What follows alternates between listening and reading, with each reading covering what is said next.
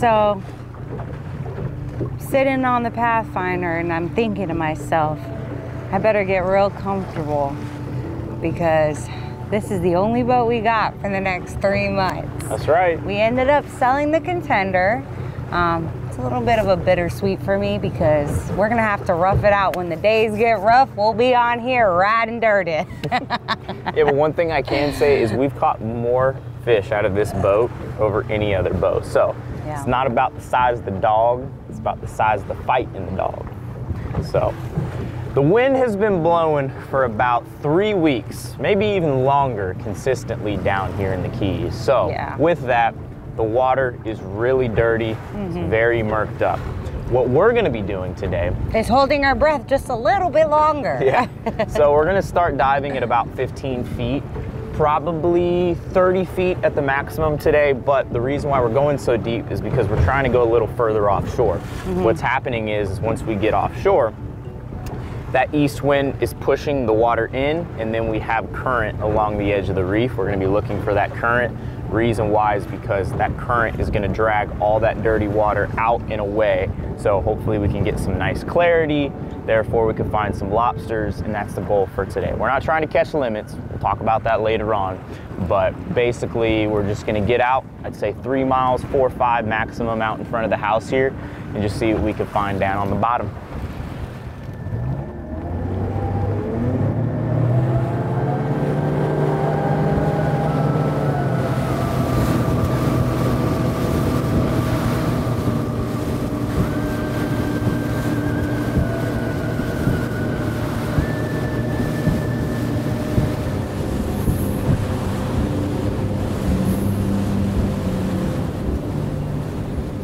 Zach? I think it's a little bit sporty, but we're gonna find them.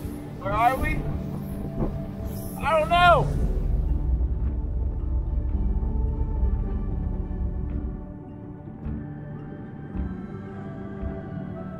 So here we go, the first dive of the season, and I'm trying my hardest to expend the least amount of energy as possible to keep my heart rate low and my oxygen levels high. But as I dive down, I see some antennas, which is a great sign. And the tool that we're using right here is two-sided. This side is a tickle stick, and we use this to get behind the lobster and just lightly nudge him out. You don't want to give him too much force because you might spook him up inside of that hole. Once he's out, I take the tool, I flip it around, and now I'm using what's called the snare. And we're basically just getting this little wire around the lobster's tail. And once it's around there, we just pull up, he'll freak out. Then from there, you tighten down on the snare. And in my opinion, this is probably one of the best ways to catch lobster in conservative efforts because it does the least amount of harm as possible, just in case this lobster wore short and we had to release him. He's a keeper for sure. This is a spot that we found spearfishing a couple months back. And there's a bunch down in there. One thing I can say is the water is beautiful, crystal clear. Everything worked out exactly the way I planned. But if you notice this lobster, he's actually purple. Where near shore, they're typically like brownish, kind of orange. But he's got all types of purple. He's got a purple tint to him, basically. But he is a beautiful lobster, man. Wow.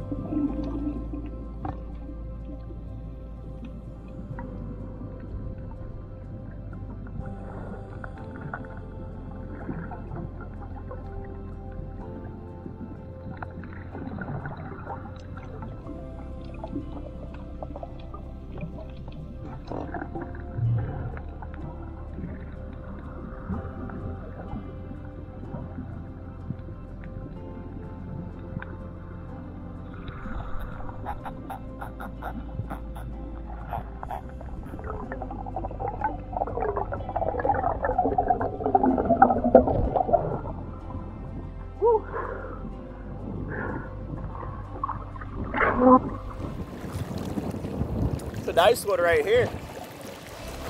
I want to say this one's a little bigger than the last. That one does look much bigger than the last one. Yeah. And I kind of learned when you use the stair, after you pull up, you got to push down on the stair so that way it can't slip.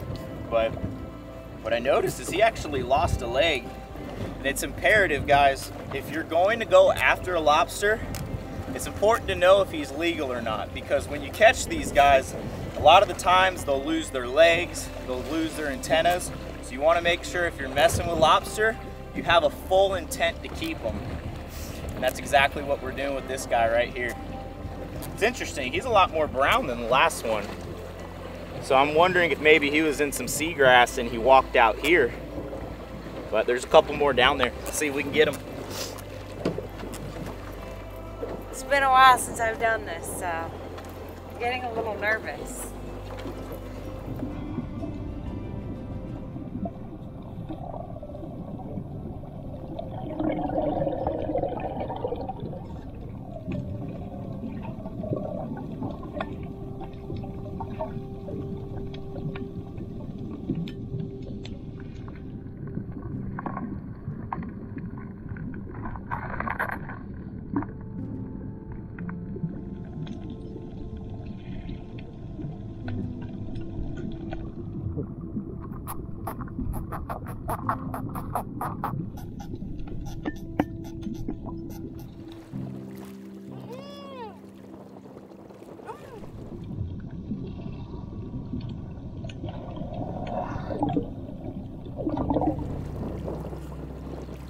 My first lobster of the season.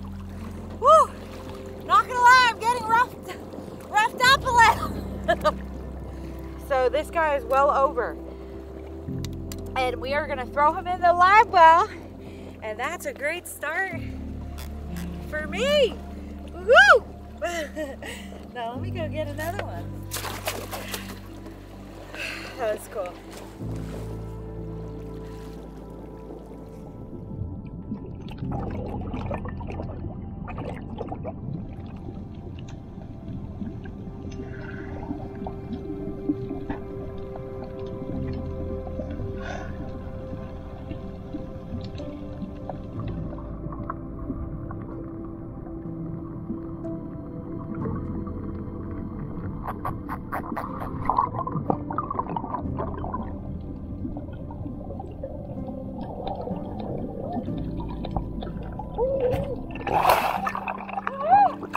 I got my personal limit for the day. So I wasn't sure if he was actually legal or not, but when I took a measure, he is legal. As long as this doesn't wrap over the backside of him, you are good to keep him. But look at that. I guess I've been spoiled in the past with some larger lobster that I was like, man, I don't know if he's legal, but he's legal. So I am done. Hey Zach, you want to open that live well? I am so happy that we were able to do it. We weren't sure we were going to be able to get out here because the weather was looking not favorable. So I'm glad that I was able to catch my limit. Woo! Good job, Stephanie. Good job to you too. Half a limit. Half a limit. Yeah.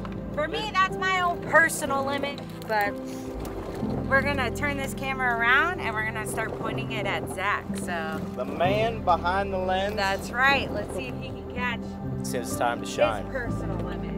What's your tactic, Zach? You know, filming you so much, I feel like I've actually caught 100 lobsters already and speared 100 fish and caught 100 fish. Dang, man, you're making me sound like I'm really good. You know? In reality, I really have not done much, but I talk so much about it, like I know what I'm doing. But I'm just gonna go down there, lasso them up, Colorado style. There you go. You know what you do? You pretend you know what you're doing, so that way, just in case you do know what you're doing, people think you're a pro. Fake it till you make it, baby. That's right.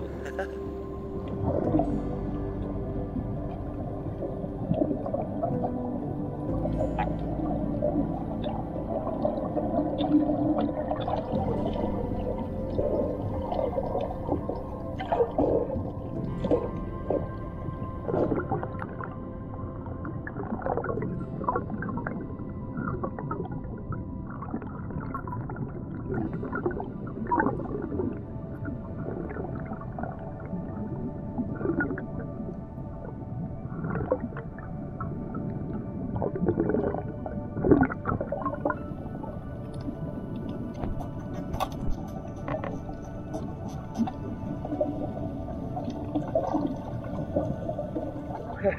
definitely looks like a legal one. Yeah, I went deep under the rock to see if there was another one down there. He was deep in there.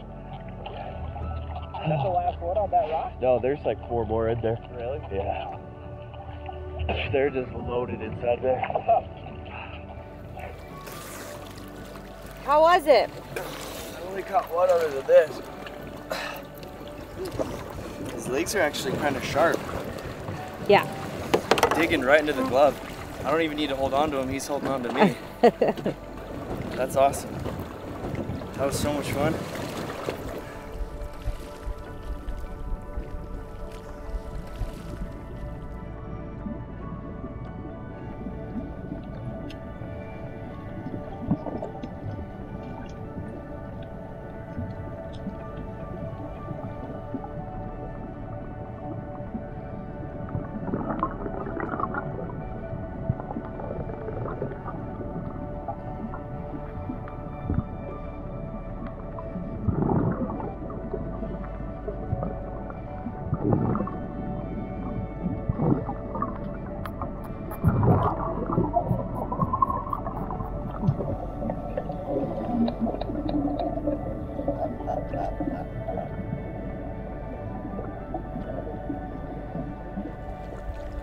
Zach's got another one. Woo.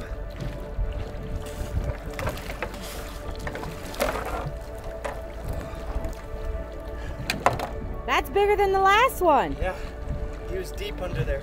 Good job. Sweet. Basically what we're doing out here today, guys, is we're just trying to be as conservative as possible.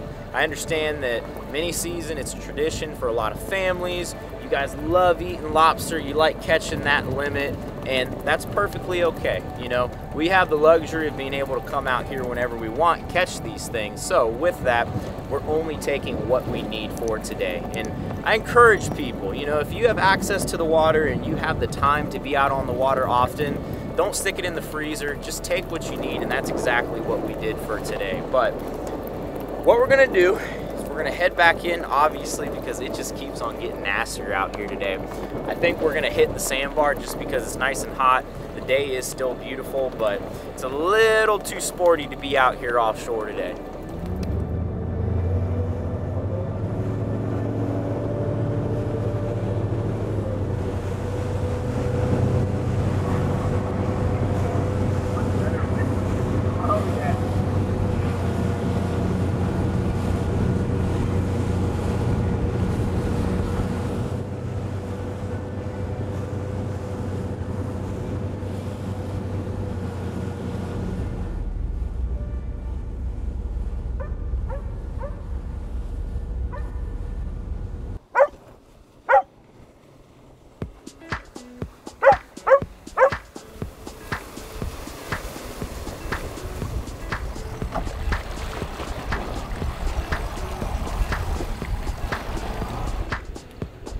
Before we clean up the lobster, just in case this is something that maybe you guys want to get a little more serious about, just want to talk about the gear. These are Cressy 2000 HF fins, and if you notice, these fins are much longer than your typical fins. The reason why is because these are free diving fins, and basically that length is going to help you to dive deeper a lot easier. These are Stephanie's. These are the women's version, I guess, so to speak. But anyway, mask we're using is called, I believe it's made by Evo, yeah. But the biggest thing that I could say about a mask, guys, is make sure you try it on before you buy it. Reason why is because everybody's face and head is shaped differently, so I suggest if you're gonna buy a mask, make sure you go to a dive shop and you find one that feels good. This one has a little GoPro mount built in, which is really cool. And then these are just some regular old mechanic gloves, get the job done. You can just buy these from Home Depot, or a lot of the times tackle shops sell lobstering gloves. We already talked about the snare earlier. And then we obviously have some nets on board just in case we want to switch up our style a little bit, even though we didn't use these.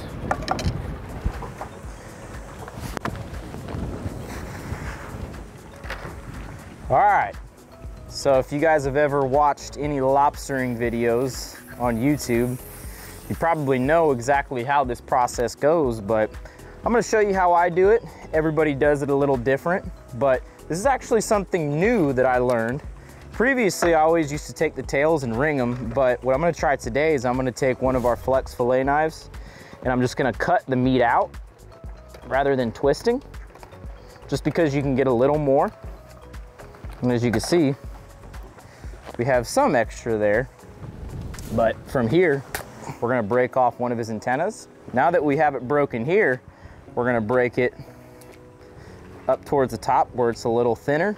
And if you could see on his antenna is actually barbed. So basically they go backwards. We wanna keep that in mind because we're gonna go into his bottom hole here and we're just gonna go inside, twist it in there if it doesn't wanna go in, and then we pull out. And basically what those barbs are gonna do, it's gonna pull out that line of feces inside of there. Just like that. So, Clay cleaned up the lobster and they're in the fridge waiting to be cooked by your very best, moi. And we're going to head to the sandbar.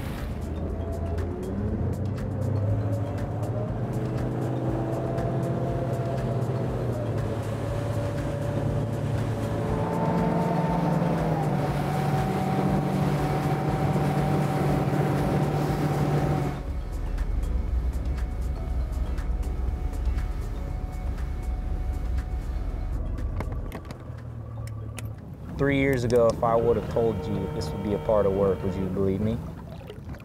Probably not. Speaking of work, somebody just ran aground over there. I'm not the type of person to put somebody on blast, but I'm not gonna lie, something like that really upsets me. If you guys ever run aground here in the Florida Keys, just stop. Don't try to power your way out of it, you're just gonna make it worse. The best thing that you could do is trim your engines up, get out of the boat, try to get all the weight out of the boat and push it, because what you're doing is you're just tearing up seagrass. Got my toes in the sand, don't worry in the world, because I got Clay as my man. Hey. I make my own remixes here.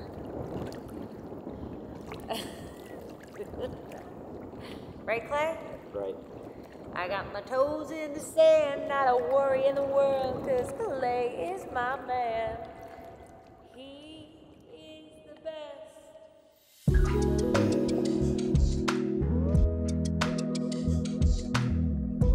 All right, so Zach, the last time we were here, you were trying spiny lobster for the first time. Now this time I've caught it for the first time. So how was the experience? It was awesome, especially using that snare. It was so easy. You just put it right around them and they just sit there and let you do it.